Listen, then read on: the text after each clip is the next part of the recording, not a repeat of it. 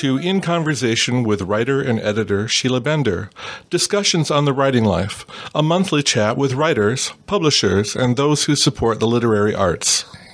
Hello. Today we're in the studio with Cheryl Merrill, local Port Townsend writer, and we're going to be talking today about her body of work, which has to do with elephants and nature in Africa, as well as her building of her author platform and her publishing progress, which is quite impressive. So welcome, Cheryl.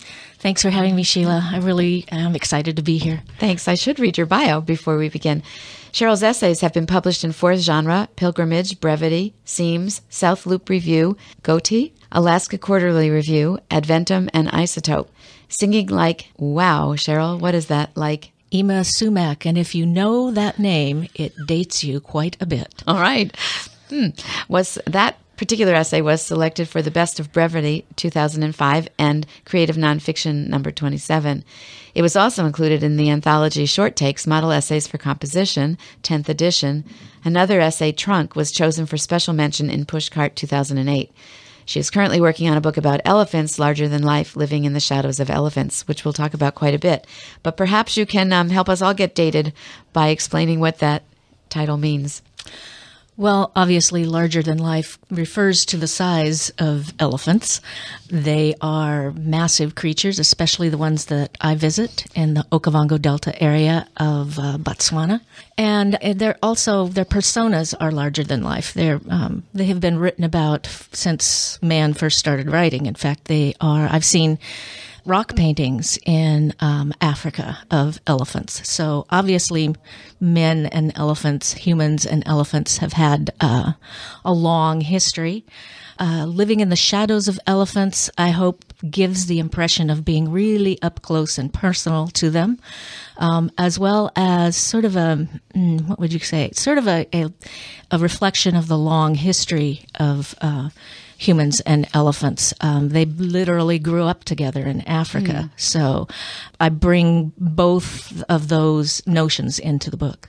And where in your history did you get involved with elephants? Well, the first time I went to Africa was in 1996. I had gotten a very small inheritance, and I'd always been fascinated by National Geographic and all the photos in it from the time I could even pick up a book.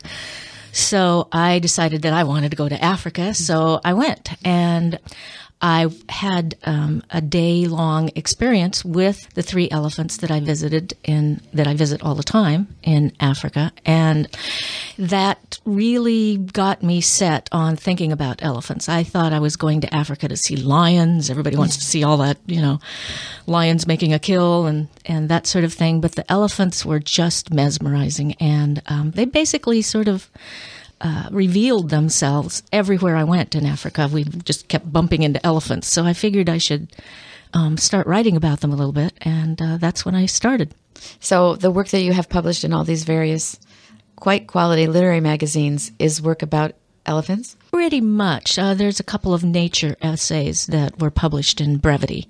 However, the one you were talking about, Singing Like Ima Sumac, is about elephants. For those who are too young to know this, Ima Sumac was a Peruvian singer who her voice had a huge range. She could do A above high C, and she could also go very, very low. So, and she could do an occasional, what they call a triple trill, singing 3 notes at once. And so I compare that range of human voice to what elephants can do, which is just totally amazing because they can go from infrasound up to a trumpet, which is as loud as a jet engine. Whoa. And you have witnessed all of this. I have never heard infrasound because it's below the range of human hearing, but I've felt it. You can feel it in your chest, you can feel when a marching band goes by and the drums, you can feel that vibration in your chest. So that's kind of what, if you're close enough, what infrasound feels like, but I've never heard it. Wow. Had you been writing before you decided you should be writing about elephants? Yes, actually, before I started writing prose, I was writing poetry. Copper Canyon Press actually printed a small chapbook of mine a bazillion years ago. But that's quite an achievement. Yeah, it was back in the days of letterpress. And so I had some poems published, but I wasn't doing it regularly. Once I started writing prose, I pretty much started writing regularly. Did your poetry influence your prose? I hope so. I know that you've read some of it, so I have. I hope that you get that feeling from it. I do get it, but I wanted to hear you say it as the author.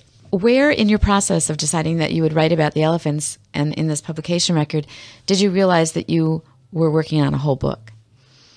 Pretty early. I did a workshop with Terry Tempest Williams in 2002.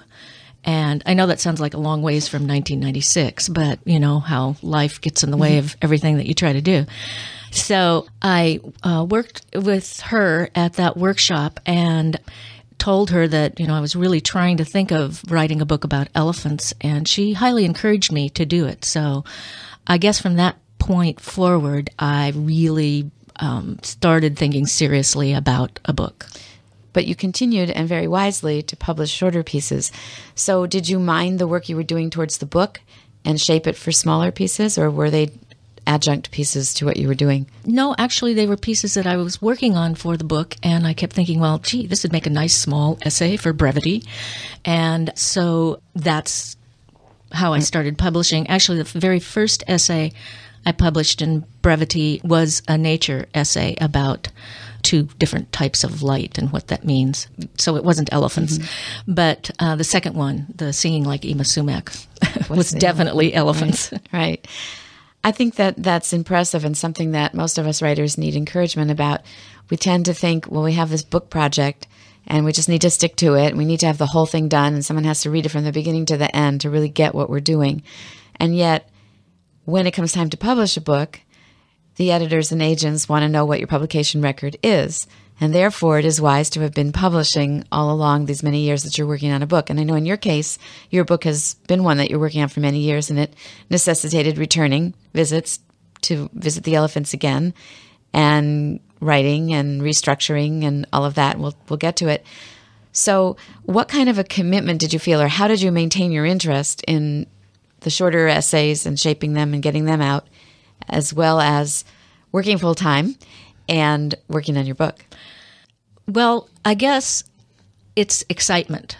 When you work on a piece of writing and it's coming together, whether it's a page or 2 or 5 or 10, and you get so excited in that process that you start thinking about, well, gee, this is good enough. It should get published out there somewhere. So then you take a look at it as a piece, as a whole, rather than part of a bigger project.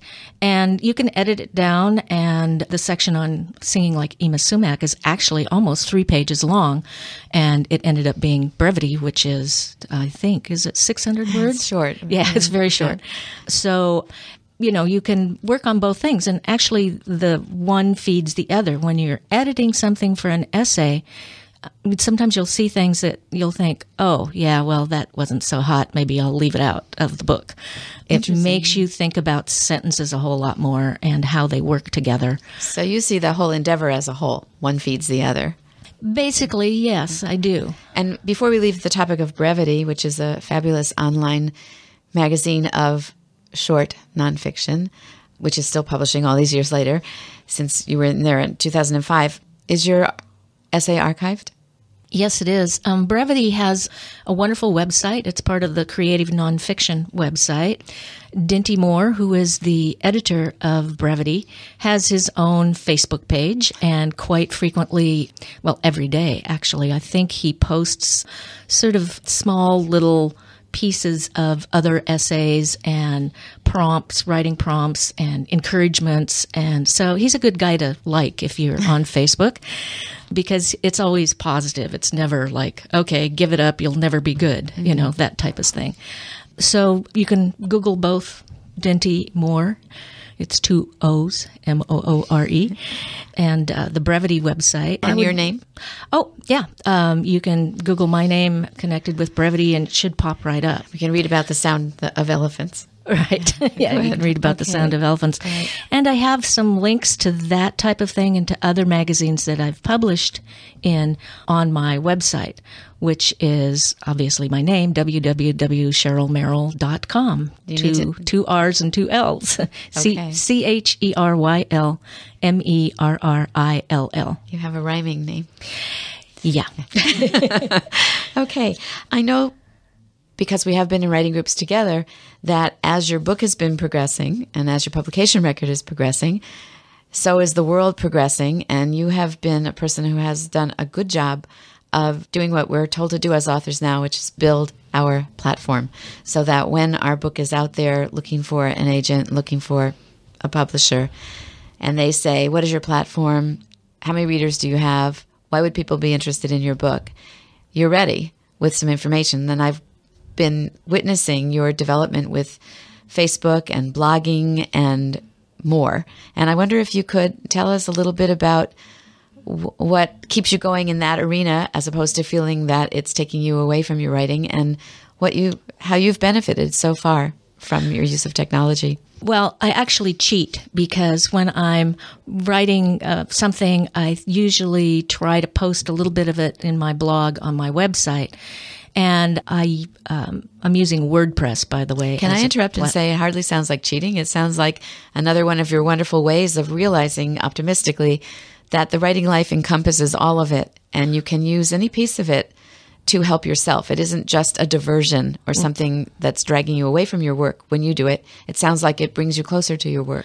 Yes, and I can actually get some really good feedback, because on my blog, I have it automatically posted to my Facebook page and to Red Room. That's a you writer's. Can talk a little bit about that. Yeah, that's a writer's website that you can join for free. It's a good blogging platform, and it's a good way to get feedback also. So since January, for instance, I've had, between the two blogs on Red Room and my website, I've had 3,500 views, which is pretty good for somebody who's really not worldwide known. But because I'm writing about Africa and elephants, those views come from all over the world, and that's a really interesting feedback to have. And if you have your blog, for instance, set up for people to like it, then they can repost it. For instance, my friends in Africa who own the 3 elephants that I visit are also on Facebook and have many, many, many friends, and they will quite frequently repost some of my blogs about their elephants, and so I get more readers that way. You know, it's a very, very, very small world now in terms of being able to reach out and touch someone electronically. And so the more feedback you get, the better your writing gets, and the more that you get the writing out there, the more feedback you get. So it's kind of like this big circle. That's the way I look at it. You're feeling very open about your work and very willing to share it in progress, and then use that to continue shaping your written words. Definitely. It's a given that you should give stuff away in order to get things back. So I don't feel bad about posting photographs that are going to end up in the book. Everything is public. People can actually download it and print it out and send it on, or whatever they want to do with it. It's just not the whole thing. They don't get the whole story. So hopefully they'll buy the book for the whole story. I hope so too. You are listening to KPTZ 91.9 FM, Port Townsend. In case you have just joined us, you are listening to Sheila Bender and Discussions on the Writing Life. Today, Sheila is interviewing essayist Cheryl Merrill. Now that you've brought up photography, I know that you've taken stunning pictures of your elephants. Thanks. And I know that you've had good success in combining that photography with some of the publications, like the magazine Adventum that you came across. Want to tell us a little bit about how you found them and how they're working with photography as well as the writing? Adventum is an literary journal of adventure stories, and it's totally online. It's ADVENTUM. I think somewhere, it was probably in Poets and Writers magazine, that I saw a call for submissions. So I went and looked at their website to see what they were doing, and it was the very first publication. And they do it twice a year. That was just last year, too. It's run by one woman. She's very brave to do all this by herself. And she does very quality online publication of photographic essays, which is kind of what I do when I'm working with a photograph and talking about elephants. For instance, Brevity doesn't have photographs on their website, but many other journals do nowadays. And certainly that helps to bring people to your writing also. Adventum just came out with a new publication, their third, and I have an essay in it, but this essay is about tracking lions on foot instead of elephants. So it doesn't have any elephant pictures in it, but it's got pictures of lions. And this website is accessible at adventum.com? If you just Google Adventum, it's the first thing that pops up. Okay, thank you. So I know you've also been involved in pitching your book to agents and editors, which is yet another wing of the writing life when you want to see your work out there in public. Anything you want to tell us about pitching and how you did it and what it means to you and where you go from there? I would say to make sure you have a really good idea of your project before you start pitching it to agents and editors. Certainly, if you're writing fiction, it has to be completely done. You have to have a really, really, really good draft of your work before you start sending it out there. Nonfiction is a little bit different. You send out book proposals. So I've sent out inquiries to, I think 10 different agents now. I've gotten very positive feedback from all of them. They all passed, but they all requested more information and examples and the book proposal. And so that every time that I get feedback from them, I know a little bit more about publishing and a little bit more about what that type of agent is looking for. And maybe it's not my kind of agent. Maybe I need to look in a different direction. I haven't really pitched editors directly other than editors of the small press journals. I've had a few pass on essays that have been published elsewhere. So it really depends on what the editor's looking for that particular publication and what emphasis they might be doing for that volume of that publication. And sometimes it's like, well, we just did that, and so we're going to pass, and good luck. So it's a lot of rejection, but I don't take it personally. You can't take it personally. I just look at it as a educational process. So I'm still looking for an editor. Anybody know a good editor out there? I mean, a good agent. Anybody know one? I have a thought that the fact that you're having good success with quality publications probably bolsters your confidence in your material and helps you not take it personally, which is another reason why people ought to be getting their work out there to the smaller press magazines, because that's affirmation. And you need a lot of it as you pursue the publishing market because, as we all know, publishing is in disarray in some ways of thinking, and everybody's trying to make money. And if they don't think they can make money right away, but they're trying to second guess because nobody really knows what makes money. So I think that the fact that you're continually publishing and working on that must be very affirming to you. Well, yes. I mean, like I said, I've had lots of rejections too, but and it also helps to have writers that you trust give you feedback on your work. It helps to be in a writing group, and I know you've given me excellent feedback on various chapters that you've looked at, and other writers have done that too, and so that also helps, because even if everybody's rejecting that one essay that you've just sent out and resent out and sent out again, and you think it's the perfect place for it to get published, and they say, oh, nope, no thanks.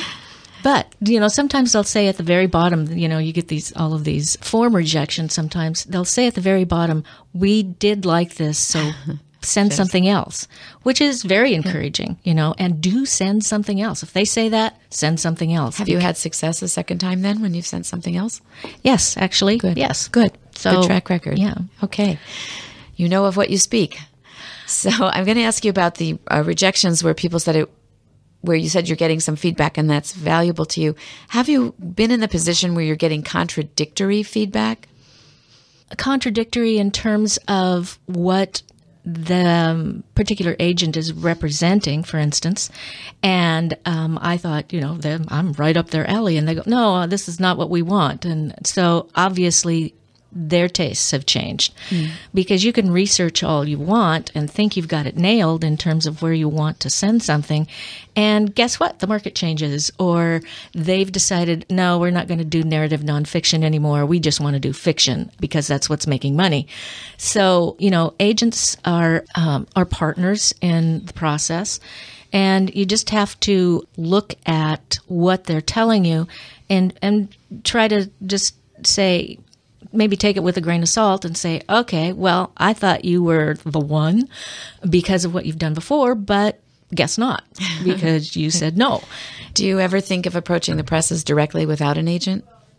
I do, but agents have such a arsenal of tools at their disposal. They can sell, they do a lot more than just simply sell your work to a press. They sell foreign rights. They sell e-rights now, e-publishing rights. And I really want to drive the Volkswagen instead of build one. You know what I mean? I would certainly keep track of what was going on, but there's only so much time that you have, and I would like to focus more on the writing. That said, if I find an editor that's really interested in the book, I can certainly approach agents and say, guess what? These folks are interested. So you see it like a two-way street possibility. Yeah. I would, because the book, I believe, has potential for foreign publication, is probably the main reason I'm trying to find an agent. And how are you looking for an agent? Tell us some of the ways you found to connect with them.